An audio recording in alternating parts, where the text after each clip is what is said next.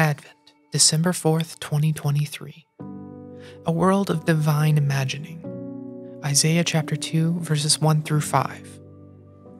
They shall beat their swords into plowshares and their spears into pruning hooks.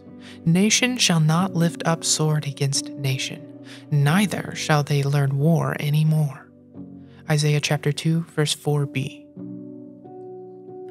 Isaiah chapter 2 verses 1 through 5 comes at the beginning of Isaiah and dates to the 8th century BCE, attributed to a prophet called to speak to the people in Jerusalem.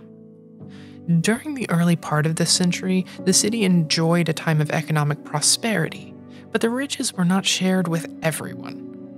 This intense stratification between the haves and the have-nots was a breach of the covenant they had made with God.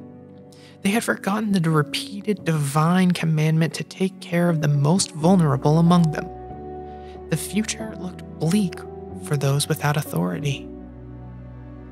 Into this scene of injustice and despair, Isaiah dared to speak a word of hope and encouragement.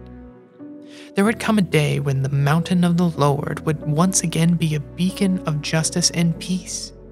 Instead of oppressive decrees coming from Jerusalem, God's commandments would be proclaimed. The city would be an example of the Holy's vision for all creation, shalom, or wholeness. So amazing was this prophetic vision that Isaiah's words suggested the impossible. God would do something that was beyond human imagination. Justice would reign for all people. Weapons of destruction would be converted into tools of production. Peace would settle over the nations, and all would live in harmony. These prophetic words provided a glimpse of a possible future for the people of Isaiah's time. For every generation of believers since, this prophetic vision has encouraged those who felt hopeless. In the 21st century, these words offer us hope as well. In our current context, seemingly the opposite of the divine's desires for shalom, can we imagine a future that is different from what we know now?